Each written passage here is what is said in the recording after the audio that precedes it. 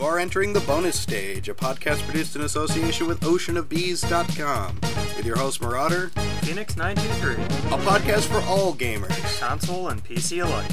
Welcome to Bonus Stage.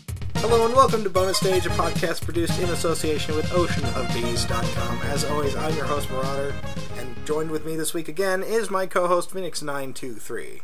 Hello, everybody. So, of course, we're going to start out this podcast by talking about what's new on oceanofbees.com. If you guys would like to check it out, it's oceanofbees.com. I think I've said that enough by now.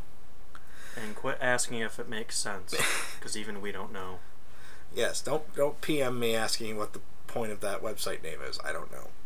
But anyway, as for new videos, we have one new video up, 1 year of the Inspector, the top 10 lines of game dialogue, basically where he goes through the various games that he's reviewed and I guess shows some of the more hilarious character lines in it. It's okay. It's an alright video. It's fun. Not as good as his facial expressions video, but then again, watching a guy in a top hat and a monocle try to make funny faces is... It's always hilarious. It's so much more entertaining than you would think. As for new blogs, I should have one up soon by the time this posts for my review of The Dictator with Sacha Baron Cohen and my review of Ridley Scott's Prometheus. So if you guys want to know what my thoughts on those were, go ahead and check that out. Phoenix and I actually went to see The Dictator. It was pretty good. It was okay. For a lowbrow comedy, it was pretty funny. Yeah. Okay, so now go check out my review of Prometheus and forget about the Dictator part. Anyway, moving on to the news section. The only real news I have is that Pikmin 2 finally came out on the Wii. Woohoo! And I have a problem with it, slightly. Given the fact... Well, my only real issue is that Nintendo didn't make a bigger deal of this. Which is very surprising given the fact that it's Pikmin. Well, I know they got the Wii U coming out soon and all that, so... You know, they don't have a lot coming out for the Wii right now, but this is a pretty major title for them. Mm-hmm. And they did very little fanfare for it. So, I picked it up. It's only $20. Yep, and they're Nintendo Selects. Yeah, they did make the box art, box. the Nintendo Select box art, which makes no sense given the fact that it just came out and didn't have time to really sell over here. But I wonder if they were just taking into consideration the GameCube sales too. Yeah, GameCube sales, European and Japanese sales. Because it came out over there in 2009. Boy. I was a little disappointed when they didn't announce a release date, but now I have it, so looking forward to digging into that and having fun with that. And I believe you also had something to bring up, Phoenix? Well, that's just kind of an interesting tidbit that I saw on Google+. This one guy, I believe on Reddit, has been playing a single game of Civilization 2 for 10 years. And what's basically left of the landscape is just a wasteland. He stated that the polar ice caps have melted 20 times due to nuclear attacks on each country. There's a mass-wide famine. And the 3 remaining cities have been in a war for 1,700 years. But he states he will get out of that war as soon as he figures out a clever strategy. But I just thought that was pretty interesting that this guy's been playing, this one game for 10 years. Have you ever played a game for 10 years straight? I have never played a game for 10 years straight. I have one game. What game is that? Phantasy Star Online for the GameCube. Oh yeah, you... I bought that on release, and I play it consistently, at least a little bit at a time each week, because I really, really like that game. The only time I stopped was when I got Phantasy Star Portable on the PSP, and I played that pretty consistently for a year. Yeah. And I didn't play much of PSO then, but over the past 10 years, it has been a game that keeps going in and out of my GameCube, in and out of my Wii, and it's awesome. Sweet. But no, that's quite... I don't know whether or not to call that a real accomplishment for the guy, or just disappointment. Well, I just say he has quite the devotion to that game. But yeah, it's amazing. I mean, especially right now with all these older franchises getting what do they call it, Kickstarter? Yeah. Getting all these Kickstarter campaigns up and running just based on fans wanting to see these games. I mean, you know, some gamers have crazy devotions to things, and that certainly is one that's a new one for me. 10 years of the same thing. Yep. I just hope that guy has like a backup of that. You know? Oh, he's got to have some sort of backup save. That would suck if his computer crashed like right near the end. And I just got to do this one last move to defeat the army and crash BSOD. What? What? Okay, reboot. Cannot detect hard drive. No. Although you gotta give the game designers credit for that. I mean, oh yeah, especially for him to be playing it for that long. The game actually keeps going for 10 years. Things keep happening. I mean, nowadays they would all be charged DLC for later. Like, oh, you want to have another city in your war? Oh, that's 100 Microsoft points or whatever. But enough about that. Anyway, so I had quite a bit of a revelation earlier this week. Was when I bought my PlayStation Vita, and this will lead into our little rant section, by the way. When I got my PS Vita a couple weeks ago, I bought a copy of Ninja Gaiden Sigma Plus used, and because it was like $10 cheaper. But anyway, there's no manual in the box. Yep. And from what I understand, there's no manuals for Vita games at all. Unless if they're the really high-end games? No. No? No. Huh. The only time there's ever anything in that spot where the manual would go is if the game has an online pass and needs a code. Oh. That's the only thing that's in the box otherwise. Now, there is a digital manual, of course, in the game. Like, you can access through the game menu and all that. But it just got me thinking about all of these... You know, just the history of gaming and how I just don't want to see the manuals go away. Yeah, no, those are an integral part to the, you know, just to open up the game. I mean, it gives you something to read on the ride home after you bought it too. You know, just so that you get to which know, I just did with Pikmin 2. Yeah, which you just did as we were coming back. Yeah, and it gets you, you know, a little bit familiar with the game, you know, even before you play it. And it's just... I mean, heck, I was even reading off that part about the Pikmins growing the buds and the flowers, and you yeah, and I did not know that. Yeah, you said, what? Oh, that matters? Yeah, that makes them stronger. Oh, okay. Yep. I mean, and you've played Pikmin 1. I've played Pikmin 1 and 2, and I've beaten Pikmin 1 and haven't beaten Pikmin 2, but I did get quite far in it. And you had no idea about I still did not know about the whole maturation of the Pikmin. That the ones that had the flowers were stronger. I just thought that, hey, it's just a graphic difference. Yeah, it's like it's just to look cool or something. Just to bring a little variety to the Pikmin, you know. Yeah, that's what I thought. But yeah, that all came from the manual. I remember a couple of years ago, Ubisoft announced they were no longer going to print manuals with anything. Yep. I think it was after No More Heroes 2 came out. Any game released after that, they're not going to have any manuals in them. Yeah. For their reason is just so that they don't cut down any more trees and they're ecologically safe. There's basically two reasons. There's the real reason, and then there's the PR reason or the press reason. Yep. The reason they tell everybody is because we're environmentally friendly. We're not going to cut down trees for paper anymore. Okay, but I know the real reason. That's a nice sentiment, but we know really why you're doing this. Yeah, you're really doing it because you don't want to pay to have them printed. Exactly. You're still going to have to pay for someone to make them because you have the digital copies that people can download. And you can go on their website and download the manuals and whatever, but I'm just saying, like, if I'm sitting... Usually when I sit and play a game... I'm not online. Yes. I'm away from my computer if I'm playing a console game. If I'm playing a computer game, of course my computer's running. But if I'm playing something on my PS3, my Xbox, my Wii, or whatever, I'm not looking online. I'm not doing that. And so to have a manual there just for quick access, like coming back months after, first playing a game, you get through the tutorial and then you just kind of shelve it for a while. come back. I don't remember what button is the button that Yep. does this function. Exactly. Oh, let me get the manual out. Oh yeah, it was X. Oh, of course. Or oh yeah, X, Y, and up does this special thing that I need to get through this area.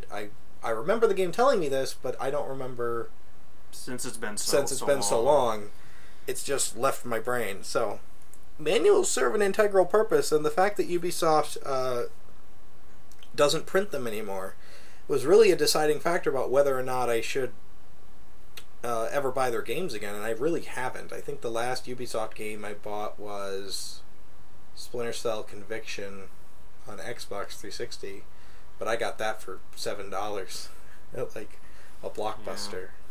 Yeah, no, the last Ubisoft games that I bought, I can't remember what order, but it was on Steam. It was either Beyond Good and Evil or the Prince of Persia complete collection thing. That was the last thing that I ever bought from Ubisoft. Oh yeah, if you want to count stuff I bought on Steam. But given, physical copy wise, the last thing I bought was No More Heroes 2 from Ubisoft. Right. And that was... Well, see, like, I'm okay with it if it's like a Steam game that you just buy and you download, because obviously it's a digital copy. Yeah. But the thing about me and my collecting of games is I don't count any of the games that I have on Steam as a collection. Like I don't say, oh, I have 100 Steam games. I do, but I don't count them. Mm-hmm. Unless the game links to Steam for security reasons, like Left 4 Dead, not Left 4 Dead 2. Fear 2 did, and Fear 3 do. Yeah, Fear 2 and Fear 3. I have physical copies of those. Those I count. Mm-hmm. I don't count anything I don't have a physical copy of. And that's not to say that downloading games, that I'm not for it. I'm just saying I don't include them as part of my overall collection. Yeah. Because I don't have it in my hand. Mm-hmm. So... Yeah, no, I understand that. I understand why they don't include manuals with those, but it's just disappointing because the Vita's not anymore. Nintendo even... Didn't EA stop, too? I heard they were going to. I don't know if they have or not, because I have not bought an Electronic Arts game in years. Yeah. Unless it's on Steam. Mm-hmm. So I have no idea. I don't remember. Yeah. Even Nintendo is starting to kind of go that route. If you... Yeah, if you've bought any of their recent titles, all you get is just this fold-out pamphlet. Yeah, all the 3DS games don't have really a book. It's more of like a poster. Uh-huh. And that's really disappointing. But I mean, at least there's something there, I guess. There's something to say about literally having it. There's at least something you can reference to. It's not like, what was it, Insect Armageddon, that gave you a pamphlet that said, go here to download the digital manual. Yeah, there was. Yeah, I went out and bought Insect Armageddon for Xbox 360. And we get back to the house, and I was like, this doesn't have a manual in it. And I remember looking online because it was in a protective security plastic case. It was in a protective security plastic case, and it was factory sealed. Yeah, and it was sealed because I bought it from Best Buy. Mm-hmm. So I was like, oh, okay, well, this obviously didn't get taken out of here. Like if it was a GameStop and it was just sitting against the wall, like. Yeah. So that made me think that okay, it's not Best Buy's fault. It's the publisher's fault. They didn't print a manual. And so I thought, well, maybe they just forgot. Like maybe mine was the one in the line that didn't get it tucked in there or something. And I don't know. So I go online, and sure enough, there is no manual. What's even worse is games like Tales of the Abyss on 3DS. Mm-hmm. They have a manual, but then you get to the back and it says... But there's only half of it there. Yeah, it's only half there. So then they said, okay, well, if you want to know more, if you want to read more, here's our web address. To go download the whole manual. To go download the whole thing. And you might say this is just me trying to hold on to my nostalgia, because I still have the game manuals for all my Super Nintendo games and some of my NES games and such like that, and I like to sit and read them and look at them, and the art. I mean, if you look through the Link to the Past... Oh, yeah. Game manual. There's a lot of hand-drawn art in there. There's a lot of incredible stuff in there. Mm-hmm. And nowadays you just don't see that as much. No. I mean, heck, even when you do get a manual, it's generally all black and white. It's generally all black and white and maybe 4 pages long. Like, here, I'm going to prove a point. Now, I just went out to the store today and bought a copy of Pikmin 2 and... What's this other one? Never Dead. Never Dead for Xbox 360, because they had them for a... They had a deal for them, so... Just buy 2 consider get why 1. not. Okay, excuse the horrible audio quality that's about to happen, given the fact that I'm going to use my knife to get this open here. Well, I use a key. Because this game is published by Konami for the Xbox. I think it's also on PS3. Pretty sure. Yep. And I just want to do a comparison. Now, Phoenix, if you grab the Pikmin 2 game, Yep. and crack that open, that manual in there, I think, is like 60 pages. It is... Yeah, 60 pages.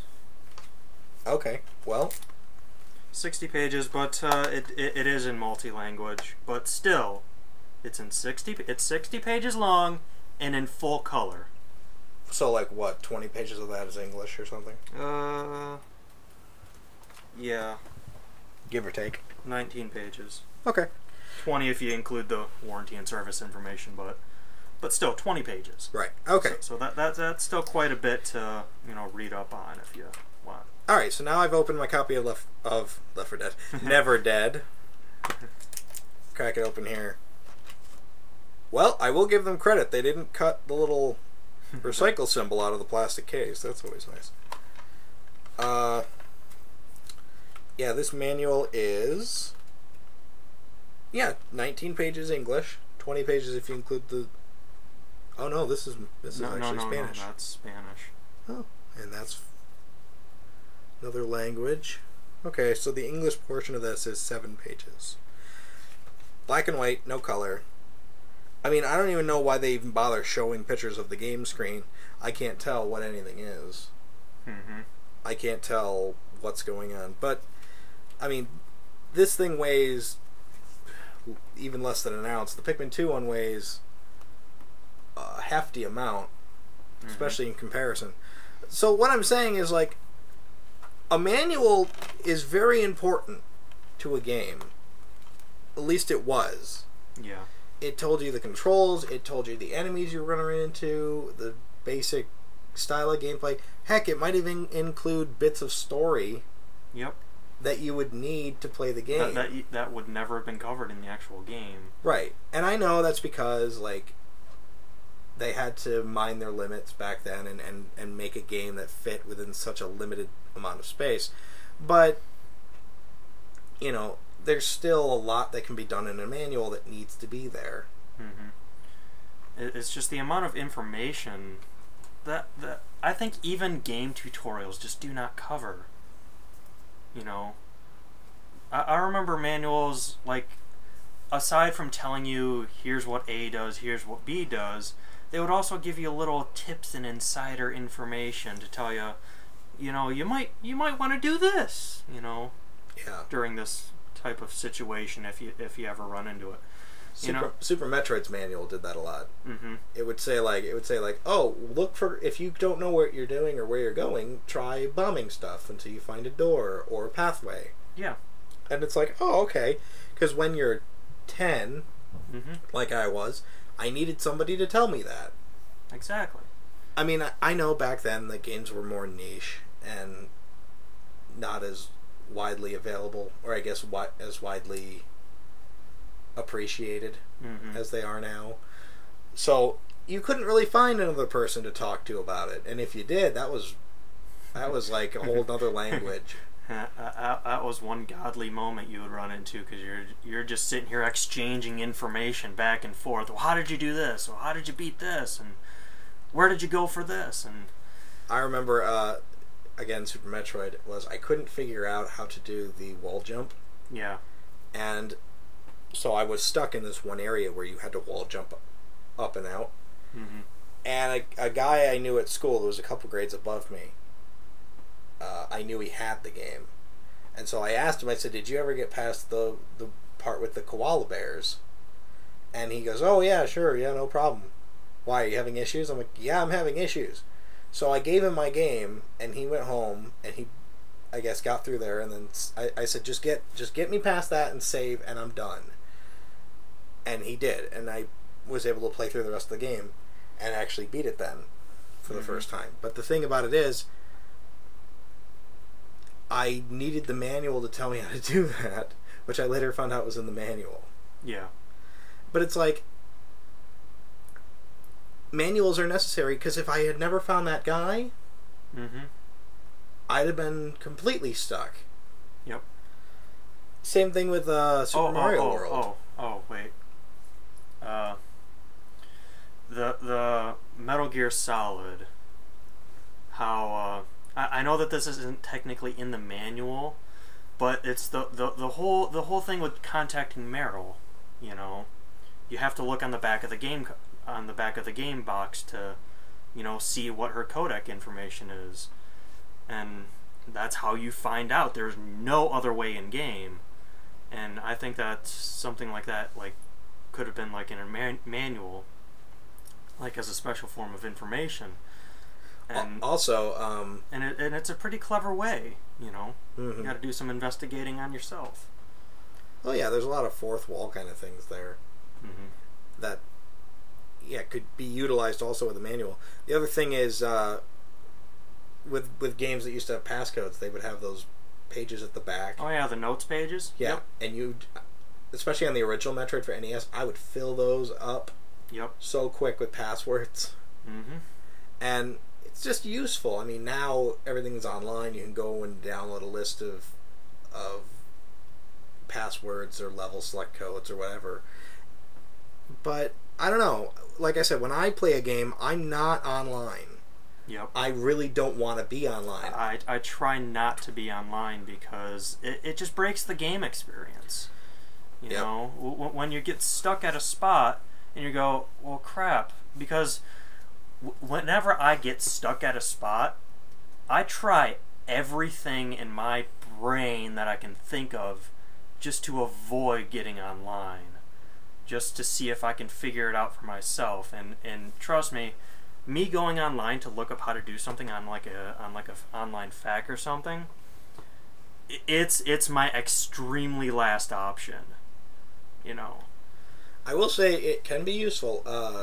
When I was playing through Castlevania Lords of Shadow, there were a couple moments near the end that I needed a walkthrough. I needed some direction, because you can get lost in that game fairly easily.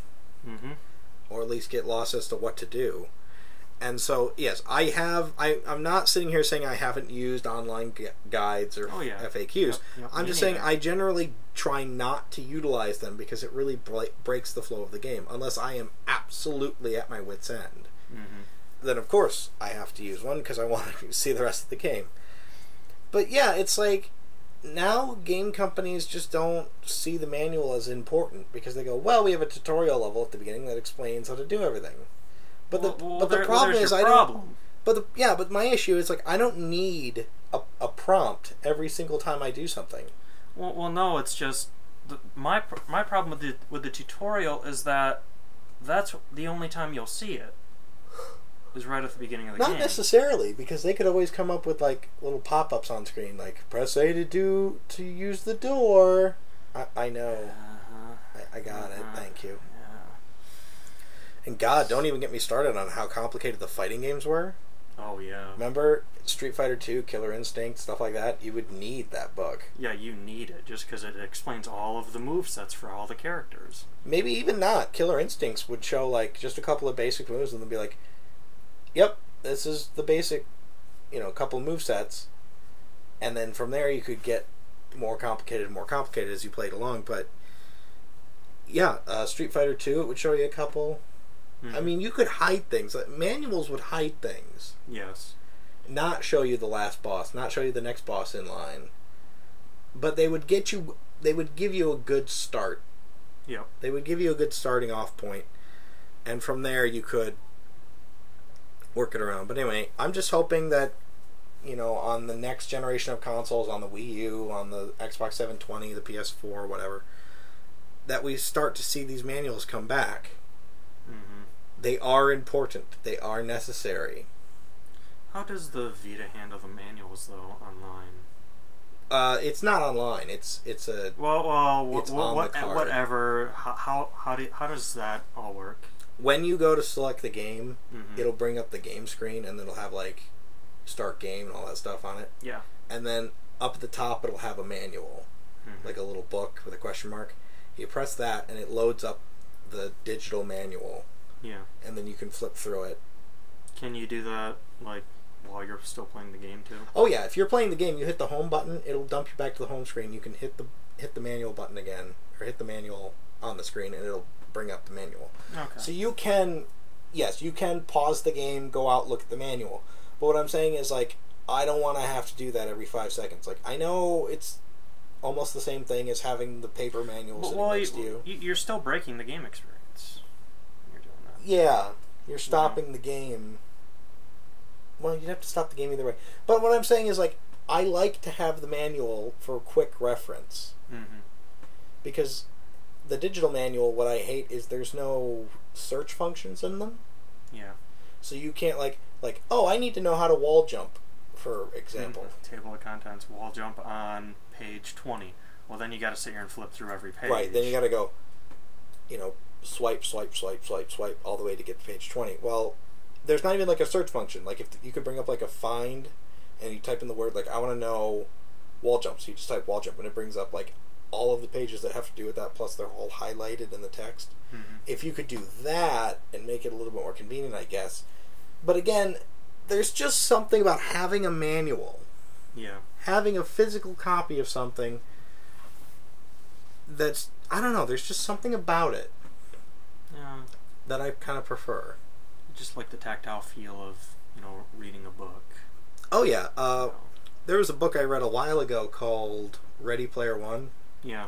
Which is a great book, by the way, if you're into video games at all, or 80s pop culture, I guess. Even I didn't get all the references, but the book itself was great. And you could get the ebook, no problem. Like, I have an ebook reader on my iPod, and I could get the ebook for $1.99, whatever. But I went out and found the paper book, the actual physical book, from the library, and had it special ordered so that I could borrow it out and read it. And there's just something about having the weight of the book, the feel of the pages, and the knowledge of knowing, like, look how far I am, like, how many pages I've turned, and there's a very good sense of accomplishment there. But again, I'm getting into books now but it's the same kind of concept. I want to have this manual because I want to be able to flip through it and feel it and look at it and appreciate it. Because as much as video games are art, the manuals themselves can also be art. Oh yeah, they're just as much artful as the games themselves. I think the last manual that I ever actually truly considered art, but that wasn't a retro game, was Shadow of the Colossus on PS2. Oh yeah, that manual's amazing. The manual for that game blew my mind, because you had to turn it on its side and open it up. And it was beautiful, the little scrolling on the page and the way it was all laid out. I mean, there's a lot to appreciate in a game manual that I think we're going to lose. Yep. Going to all these digital manuals. And yeah, it's still there. You can still do these nice little layouts and such. But you can't appreciate it the same way. So on top of being very good for just quick reference, having it in the palm of your hand, having it readily available, I don't know, there's just something comforting about having a book to go with your game. Yeah. But anyway, alright. Keep manuals around, damn it, that's the point. Manuals are extremely important. Do not lose point of this. It's very important to keep the manuals around. Heck, even when I go buy old used games, I do make sure you have that manual. I do not buy them without the manual, unless they're like Game Boy games and such. Yeah.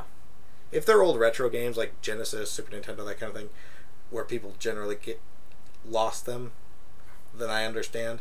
But something about like a PS2 game where you have a spot for it, and that's where it goes, and people still lose them. That's what really confuses me. But when I go to buy a used game, It has to have the manual, otherwise I don't touch it. No, the thing that always blows me away about used games is how in the hell do you lose that insert? Oh yeah, people lose the insert. You know, how is that accomplished? That has to be taken out for you to lose it. I have thousands of games, and I've never lost an insert. No. Losing a box, like an NES box, Super Nintendo box, that kind of thing, like... Yeah, it's a cardboard box. It's gonna get damaged. Or you just threw it out at the time, not really thinking. Like, yeah. Like, oh yeah, I got my game, I'm good. Mm-hmm. I mean, when I was a kid, I threw out my, the boxes for my Super Nintendo games. I still kept the manuals. Yeah. But I just never considered keeping the boxes as anything important. I did come the N64. Mm-hmm. Too little, too late, I guess. Anyway, but yes, keep the manuals around. Very important to keep them. It's kind of a shame. I think we spent way too long on this particular topic. Oh, well. But alright, moving on anyway. And of course, the last section, as any podcast, since we don't have a question and answer section. By the way, please do remember to leave questions and comments down below. Very much appreciated, and we will answer your question if we do get one. Considering that not many people do, you have a high chance of getting your question answered. Yes. So it will be answered on the next episode. So, if you have something you want to ask us, or, you can go ahead and leave it down below, and we will get to it next episode. But anyway, moving on to the games we've been playing recently. And I guess I'll start on this one. Go right ahead. Let's see. A couple games I've been playing recently. I have been playing a bit of Hyperdimension Neptunia MK2 on PS3. Mm-hmm. Got a little bit farther in that. Still really liking it. Very simple RPG, very straightforward. Not much more to say from what I've already said, but still having fun with that. Highly recommend that to anybody who's an RPG fan. If you want a wacky, crazy, tongue-in-cheek RPG. It's very much tongue-in-cheek.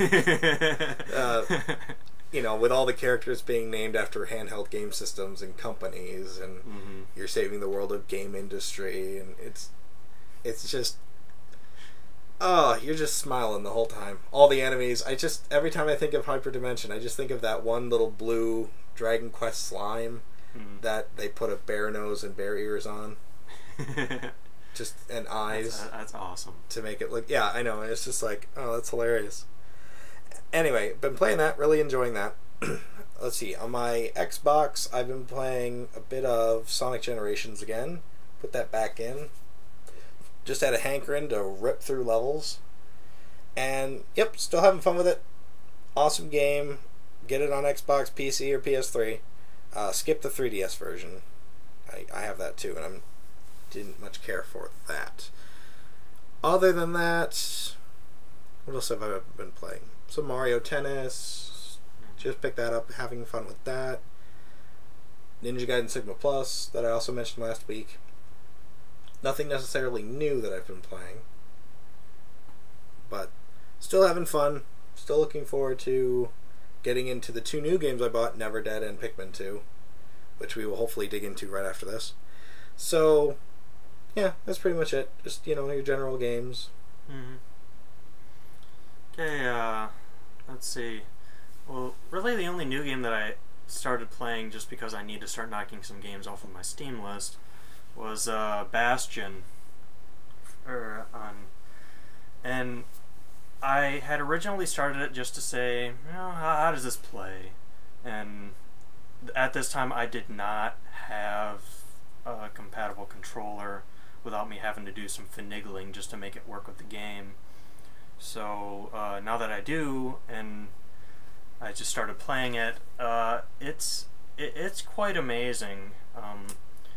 Especially considering that all of the artwork it looks pretty much hand painted.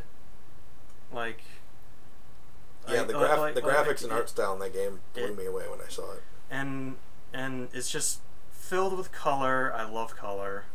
If you heard my Alice Madness Returns thing, but it's just full of color. The enemies are pretty original. If from all the ones that I've ran into, the game is pretty difficult. By the way, not as difficult as like an older gen game, but it's still pretty rough to, you know, fight off these enemies, especially this one. I don't know, it's like a Reaper with a hammer. All he does is just smack the ground and it just sends you flying, and when there's 3 of them, you're just in the air the entire time, and it's just teeth-grittingly frustrating to try and kill them, all without trying to, you know, not get hit yourself. But I played through the first couple of levels of that. I'm really enjoying it. The game itself is very mysterious for the story, and I just can't wait to see how this is all going to turn up. Another game that I did just recently get was Sonic and Sega All-Stars Racing. Love that game. Yes. I've always wanted it. It's just the fact that I don't have a Xbox, or I mean, I have a Wii. I didn't really want to play it on the Wii though, since I'm more of a PC kind of guy. But no, now that I have the controller and I can play it, and it was on sale for a very good price, I just said, why not get it? I love the game anyway. I play it with Marauder all the time whenever I come over, and I really enjoyed it. Just a shame that they, on the PC version, it does not have online multiplayer. It only has local co-op, which I take it as a lazy thing for Sega to do, just because they couldn't incorporate Steam in any way, or find some way for the PCs to locally host it, you know, something like that. But even though I've been playing it by myself, I'm still having a blast with it. My guesstimation is I'll probably only play it until I've unlocked everything, then I'll probably just uninstall it.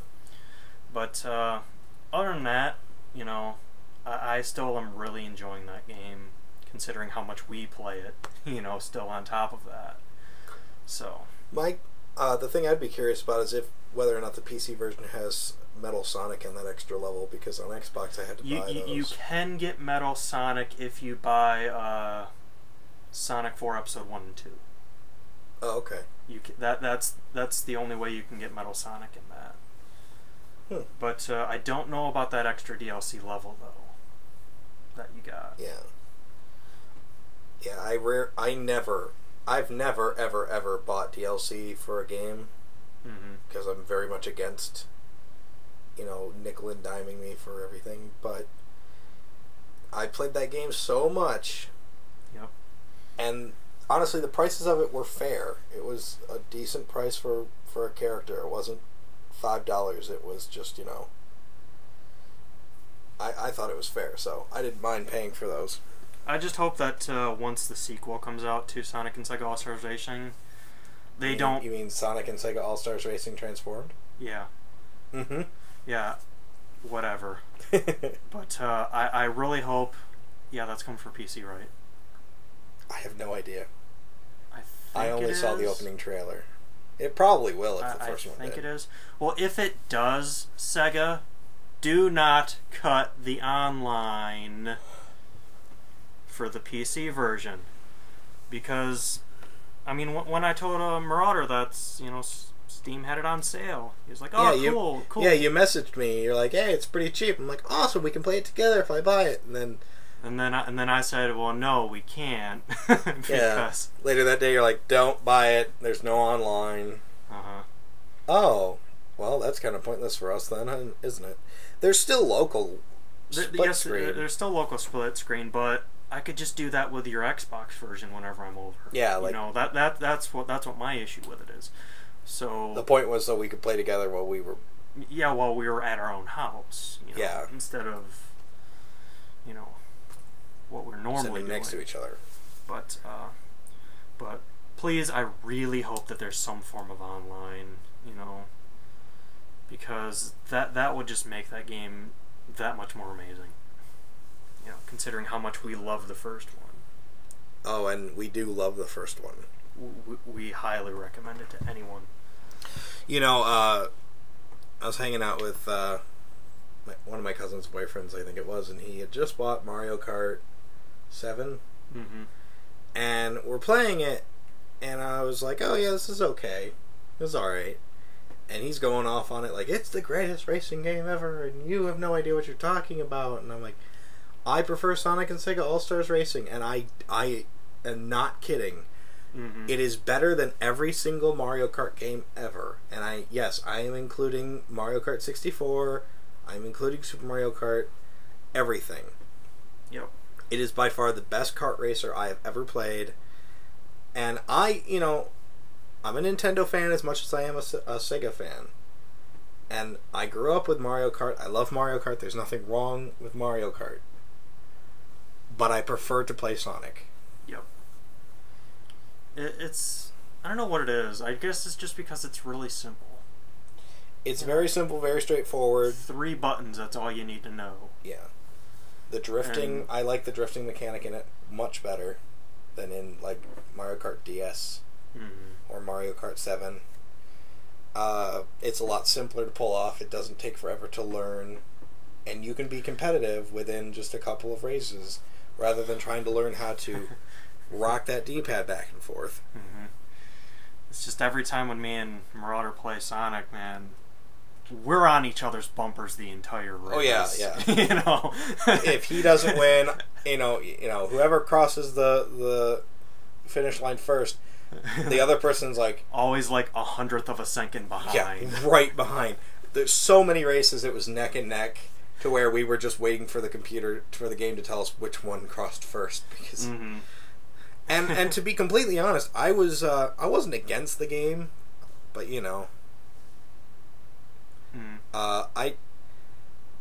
the point of it was that I didn't want to play it because usually kart racers like that are not that great.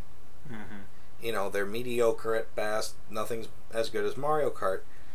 But I'm a Sonic fan. I like Sonic. I wanted to play it.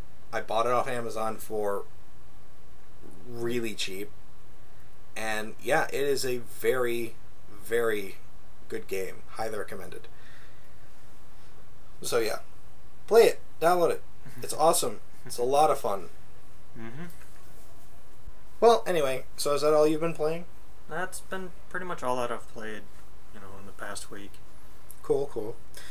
Alright, well, I guess we'll wrap this one up then. Once again, please do remember to leave questions and comments down below. I would very much appreciate it. Mm-hmm. And I hope you guys enjoyed this episode. It'll give us something more to talk about than just... Yes, it'll give us a section so we don't go on for 20 minutes about instruction manuals. Uh-huh. But alright, anyway. I hope you guys enjoyed this episode of Bonus Stage. I'm your host, Marauder. And I'm Phoenix923. And we'll catch you guys on the next Bonus Stage.